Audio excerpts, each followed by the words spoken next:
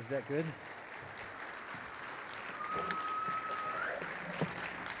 So, welcome to the 47th Annual National Convention of the Freedom from Religion Foundation, all you beautiful, godless heathens. We always begin with Dan singing and playing the historic 16th century free thought anthem, Die Gedanken sind frei, which means, my thoughts are free.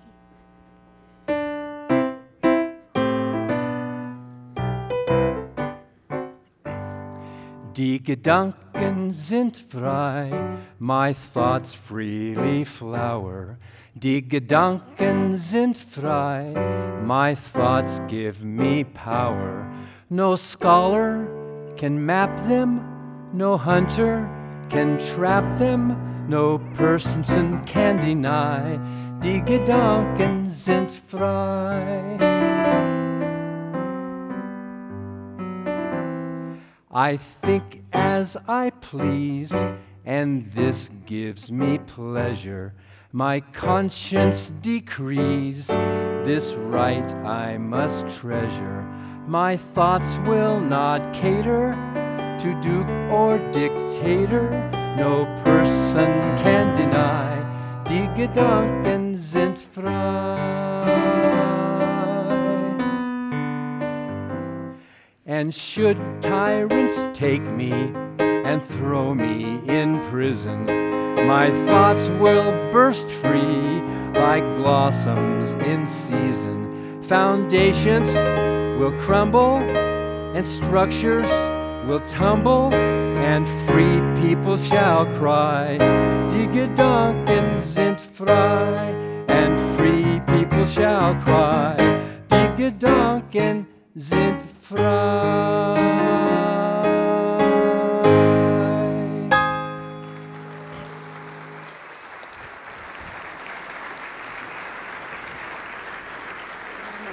Where are you from? I'm in Tampa, Florida. Now, before we give our highlights of the 2024 year to date, please give a warm welcome to FFRF Events Manager, Sadie Pattinson.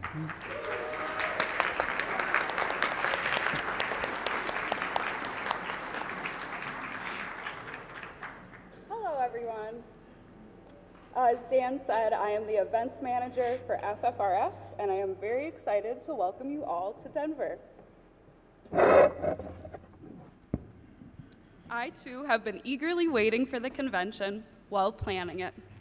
Though I do the planning for the convention, it would not be made possible without the help from our FFRF staff members, especially the administrative team, as well as our lovely and very popular captioner, Norma, our audio-visual staff, our other volunteers as well. I'm grateful to say that I truly admire each and every staff member that I work with, and I'm very lucky to have each and every one of them.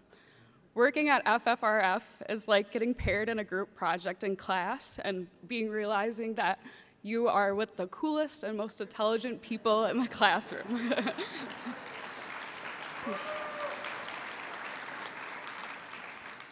One of the best parts of the convention is that it brings all of our staff together. It also brings our members together from all across the country.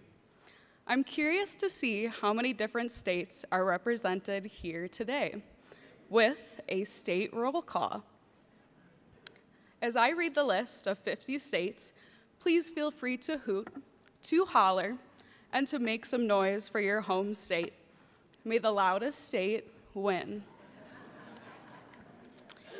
In alpha order, starting with Alabama, Alaska, Arizona, Arkansas, California, Colorado,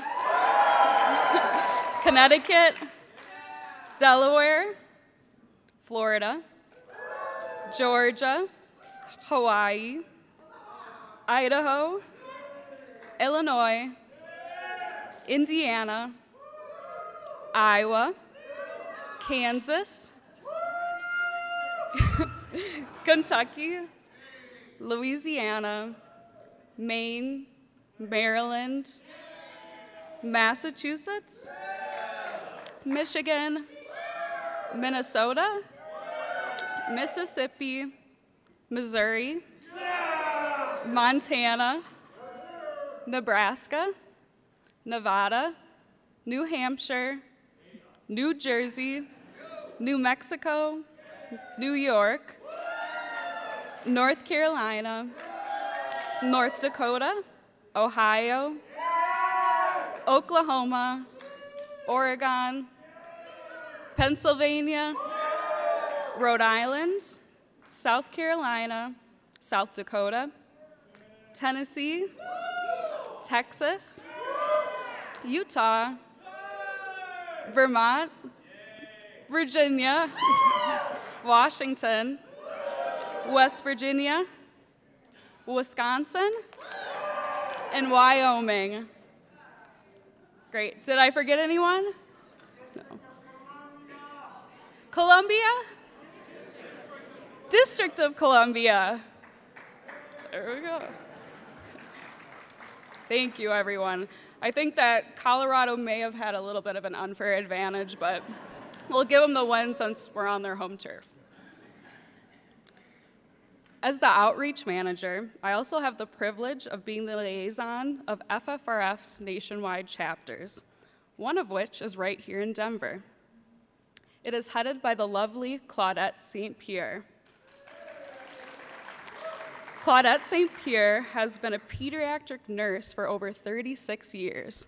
And in 2013, she somehow also found the time to head the Metro Denver chapter of FFRF. Please give a warm welcome to the Denver chapter president, Claudette St. Pierre.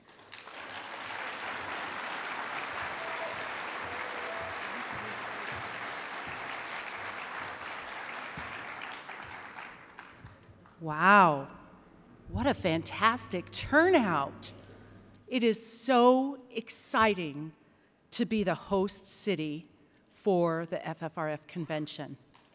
Finally, after all these years that we've been advocating for it, the Mile High City, 5280, microbreweries and distilleries, Bluebird ski days in Vail, Breckenridge, or any of the great ski resorts, hiking 14ers, Teva sandals, Rocky Mountain High, and not just from the altitude, spring and summer thunderstorms at 4 p.m., Broncos, Nuggets, Avalanche, Rockies, Colorado Rapids, we've got all the sports teams. Camping and hiking the Colorado Trail, mountain biking, gravel rides, and road bike riding, concerts at Red Rocks Amphitheater, the Brown Palace Hotel, Columbine Flowers, Rocky Mountain National Park, Estes Park, and the Stanley Hotel, Union Station, 300-plus days of sunshine, Palisade Peaches, the infamous Casa Bonita, quaking aspens and their glorious colors of yellow and green. These are all iconic symbols of Denver and Colorado. On behalf of the FFRF Denver Metro chapter, I welcome you to our great city and state. I hope you have the opportunity to see and enjoy some of these fabulous sites while you are here. There's another fabulous site, though, really close to the hotel, within walking distance. It's a billboard that our chapter actually helped to fund and host. If you get the opportunity to see it, it's on West Colfax Avenue, and again, it's walking distance. You just go south on Court Street, and it's just to your right, and you'll see it. So hopefully you'll get a chance to see one of the many billboards that we've put up. Thank you so much for being here, and a warm welcome again.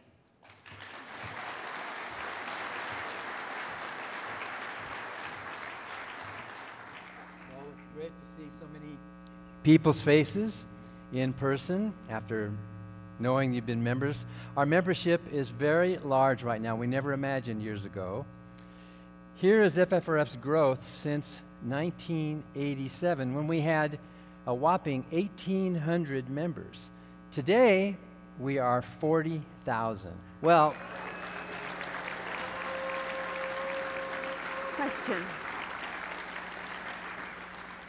actually, this month we are 3 shy of 40,000. So could some of you, 3 of you, find an extra member to bring us up to 40,000?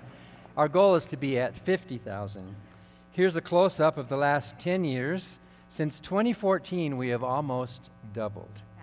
So this is a photograph of our staff in front of the world's only and first atheist digital marquee. At our office in Madison. Most of our staff are here working or speaking at the conference so you can meet them. And we want to show what this marquee says. Gaylor's Godless Gang. And that's what religious right commentator Todd Starnes called FFRF. His exact words were Gaylor's Godless Gang of Thugs. But there's more. Our favorite description, also by Todd Starnes, professional pains in the ass since 1978.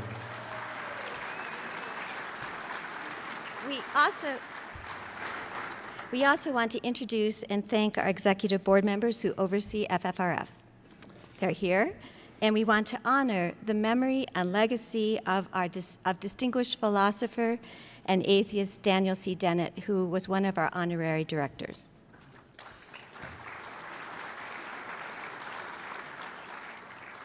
And now for a commercial break, please look for our Clean Money volunteers, board member Todd Pysick and Eric Lawrence. This is your chance to win clean, pre-In God We Trust currency with a grand prize of $100. And please visit the book and sales tables. You're going to meet our staff there during the breaks.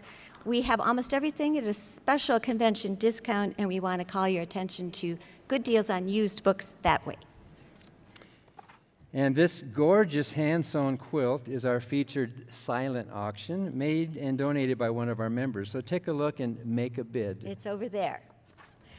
FFRF belongs to the Thomas Paine Memorial Association, which helped get Congress to approve a monument to our forgotten founder in Washington, D.C. But we still have a lot of work to make it happen. This is sculptor Zenos Fridakis with an early draft of the Paine statue. This is one of the ways we visualize it. This is Zenos's photoshopped depiction of one possible location in D.C. And can you see tiny little Annie Laurie down there next to it? It's just 2 blocks from the Capitol. You can find out more about how you can help with this project from Margaret Downey at the Thomas Paine Memorial Association table here at the convention. She's over there. FFRF invests in the future of free thought. Typically, we grant about $125,000 annually to young freethinkers in the form of scholarships. We work with several groups to help fund the Lorraine Hansberry scholarships for high school seniors. This year, FFRF awarded a total of $35,000 to 7 students in our Forward Free Thought Tuition Relief Scholarship in cooperation with Black Skeptics Los Angeles, entirely underwritten by one member, almost entirely, Lance Bredvold. Lance, are you here, and can you please stand? There he is. And FFRF this year gave $19,850 in scholarships to the William Schultz Memorial Contest for college-bound high school seniors, with 12 top winners and 14 honorable mentions. FFRF gave $19,600 in scholarships to a total of 12 top winners and 7 honorable mentions in our ongoing college competition for college students, our 2024 Kenneth Prue Memorial Contest. The top winners are pictured there. And although we don't have photographs of our top winners, we have given, for our grad contest, $16,450 this year.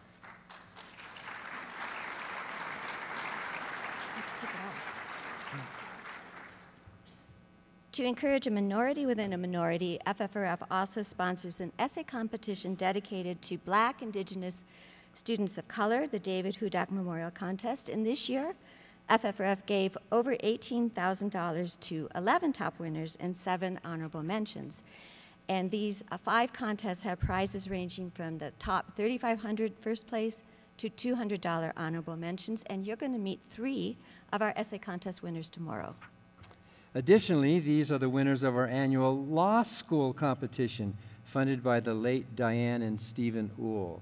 FFRF gave $9,000 divided among 3 winners. So now we want to briefly tell you something about the results of our 2024 membership survey, all about you. We do this 4 years in a row. We published some of the results in the September issue of Free Thought Today, and more than 11,000 of our 40,000 members participated, which is phenomenal. This chart shows that 65% of you describe yourself as atheist, and the rest are agnostic, humanist, freethinker, etc. Our membership remains older, with 68% retired or semi-retired, and our average age is, and I'm not making this up, 66.6.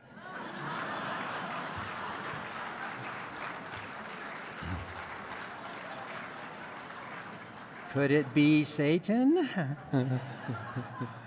And this chart shows your experiences as a non-religious person. An impressive 88% of you have complained about a state church entanglement. Thank you. 3/4 speak out freely about your lack of religion. However, 1/3 of you still feel like you're the only non-religious person in your area, and you've experienced prejudice as a non-believer. And we're working to change that. Our members are highly educated. 68% have at least a 4-year college degree compared to the national average of 38%. 27% have a master's or more, and 9% have PhDs. And more than 98% of you are registered voters. Hooray! More than 95% of you taking this survey in early summer said you would vote for Joe Biden.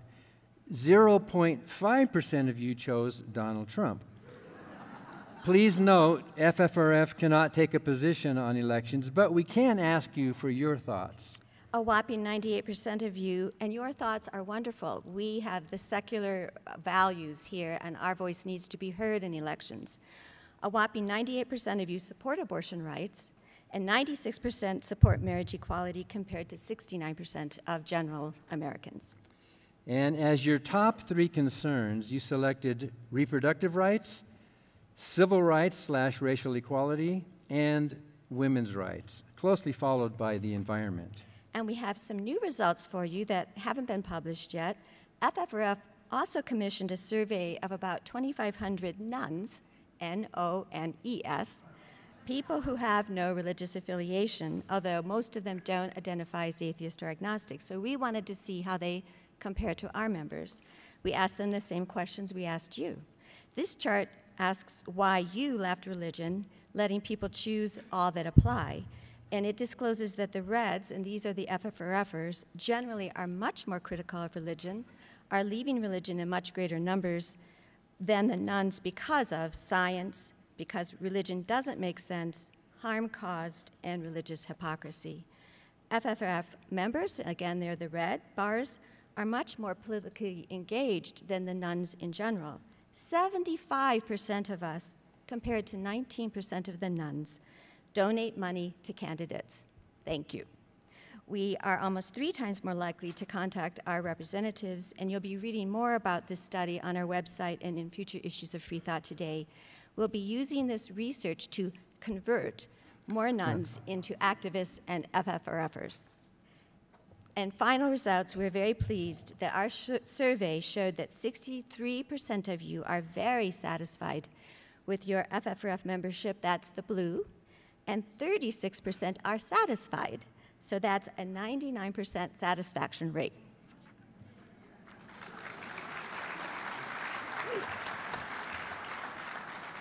FFRF does a lot of educational outreach. Since the last convention, we've done a lot of international travel, starting with my debate at Oxford University,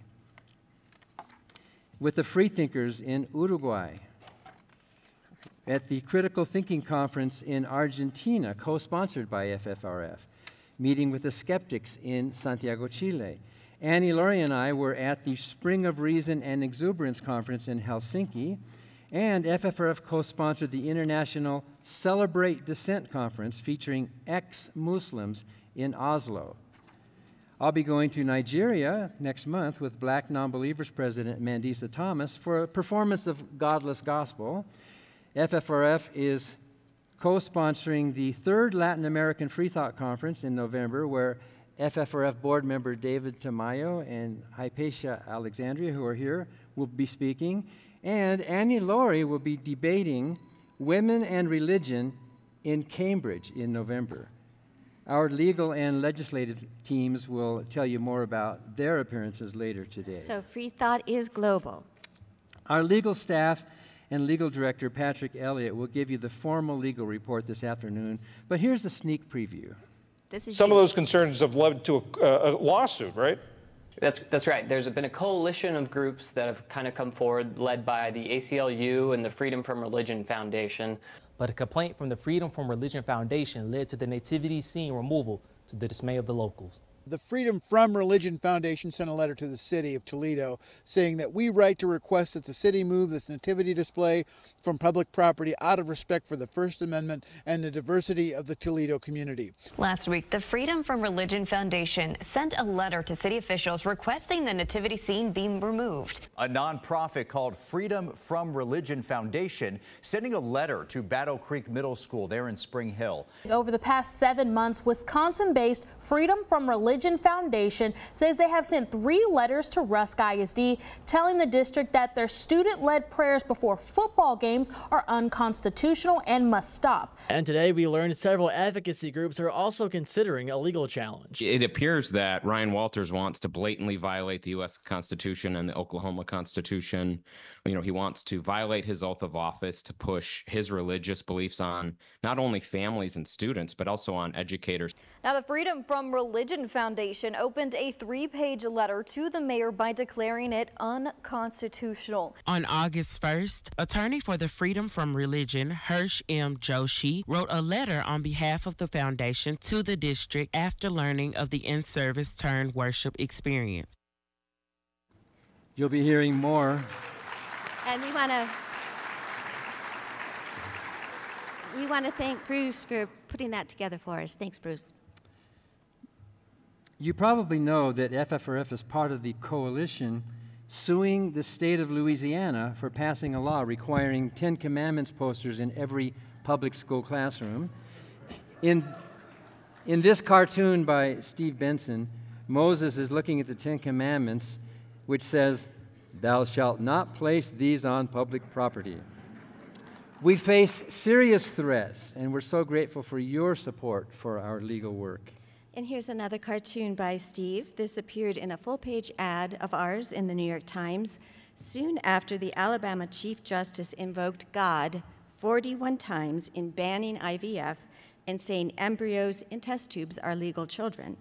The ad warns, zealots aren't limiting their crusade to banning abortion and mifepristone. Contraception and same-sex marriage are next on the chopping block. Individual rights, our very democracy, will not be safe until religion is kept in its place out of our laws. The ad says it's time to wake up to the growing threat of Christian nationalism. Laws must be based on our secular constitution and not on the wrath of God. Judy Saint, who directs our Sacramento chapter and is here today somewhere, Judy is here, right in the middle. She initiated a voter campaign and raised $32,000 from all the chapters to place billboards in the swing states which say, "Be a voter, save democracy." Some of them are already up, shown here in Pittsburgh and in Madison. And we put up a bonus billboard in Orlando, even though Florida's not a swing state, it's very important. And that's Central Florida Free Thought Society chapter leaders David and Jocelyn Williamson, and David is here today. And this is one of 2 Be a Voter billboards up in Phoenix, and that's some of our Valley of the Sun chapter members. Billboards will be up in the remaining states of North Carolina, Georgia, Nevada, and South Carolina by next week. Thanks so much to our dedicated chapters for this and everything else you do. So the takeaway is, vote like your rights depend on it, because they do. Our new Public Relations Marketing Director, Sarah Tetzlaff, who's here today, is overseeing a multimedia voter awareness campaign in October. And we've been sounding the alarm for a year now against Project 2025's autocratic, theocratic playbook. You all know about that. Our slogan says, keep freedom alive, stop Project 2025. Dan, you have to take that off. That's causing it. You just have to take it off of these. So we put a billboard with that message up near the site of the DNC in August in Chicago. And as Claudette told you, we have a billboard with the same message a few blocks from this hotel. I hope you'll be able to find it. We sent you the address in your packet. FFRF Action Fund, FFRF's advocacy legislative lobbying arm, placed this billboard saying, "Your body belongs to you, not the church, not the state," in Orlando, to support Amendment 4, which will enshrine abortion rights in their state constitution and repeal the state's ban. That's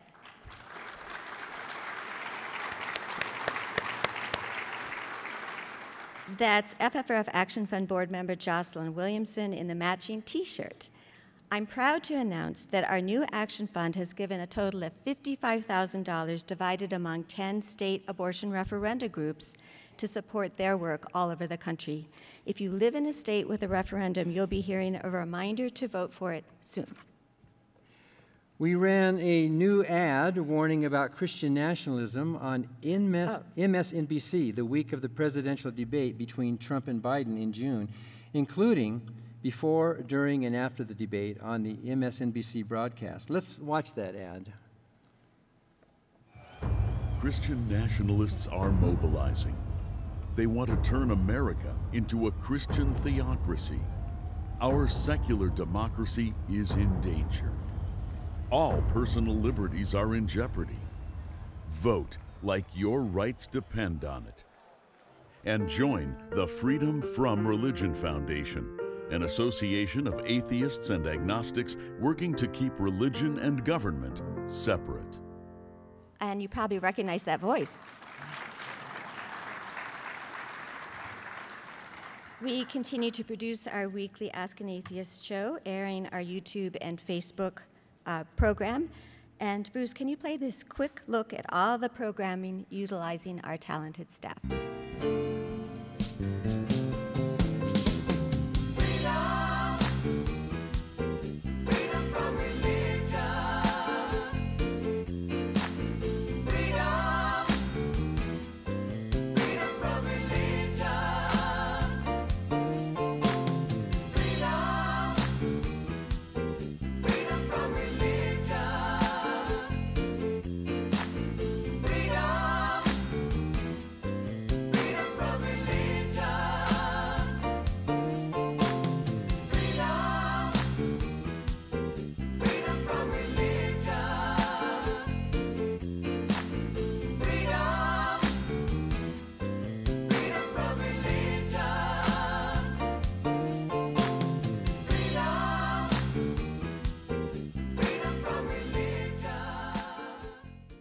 On FFRF's TV show, Free Thought Matters, which airs in 6 major cities on Saturdays and can be found on FFRF's YouTube channel.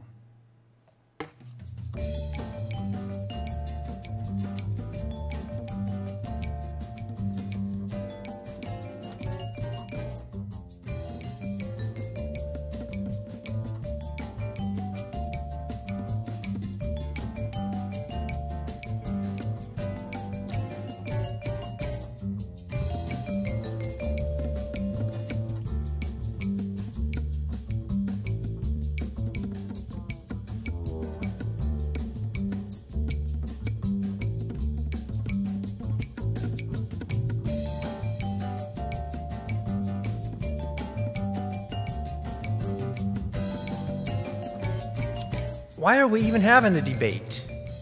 Why are we even discussing? Why does the existence of God need arguments? It seems like God is doing a great job of hiding himself, doesn't it?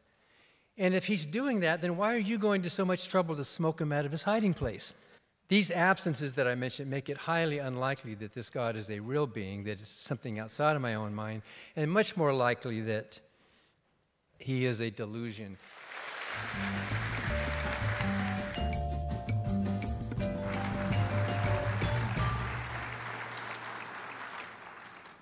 And we have a radio show. Many of you listen to it. We started it in 2006. Free Thought Radio is a weekly show. We're now in our 19th year with more than 960 shows to date, including almost 2 million downloads since the show began. And you're going to be hearing more from our legal team about the podcast We Dissent. There's Bruce Johnson on the left and Buzz Kemper on the right. Bruce is actually projecting this presentation and directing the camera work here at the convention. And Buzz and his audio for the arts crew are here ably taking care of the sound. Also, we have here FFRF IT Director Scott Nickelbein and IT Assistant Cheryl Lindmeyer. So we're excited tonight that we are going to end with a new speech by Ron Reagan, who so generously recorded and then refreshed his iconic ad for the Freedom from Religion Foundation that has been much censored but much viewed, including on multiple national TV shows. And we never get tired of hearing this ad, so let's play it again, Bruce. Hi, I'm Ron Reagan, an unabashed atheist. When I first recorded that commercial back in 2014, being openly atheist in America was still fairly uncommon. Today, the fastest growing religious group in the country is the non-religious, especially among the young. That progress is heartening, but the religious pushback is fierce and the forces of Christian nationalism are well organized. Our progress won't continue unless we work together so that reason and our secular Constitution will prevail. That's why I'm asking you to join the Freedom from Religion Foundation, the nation's largest and most effective association of atheists and agnostics working to keep state and church separate, just like our founders intended. Please join the Freedom from Religion Foundation today.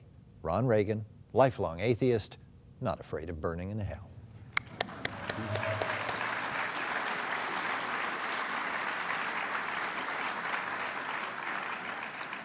And you'll meet Ron later tonight. Freedom depends on freethinkers. FFRF motto has never been truer, and those freethinkers are you. If those of us who are personally free from religion will vote in proportion to our numbers in the population, separation of state and church, our godless Constitution and reason will prevail. We don't have to tell you to vote, but we know you're trying to do your bit to help get out the vote any way you can, because all of our rights depend on it. And thank you for being a member of the Freedom from Religion Foundation and for being here today.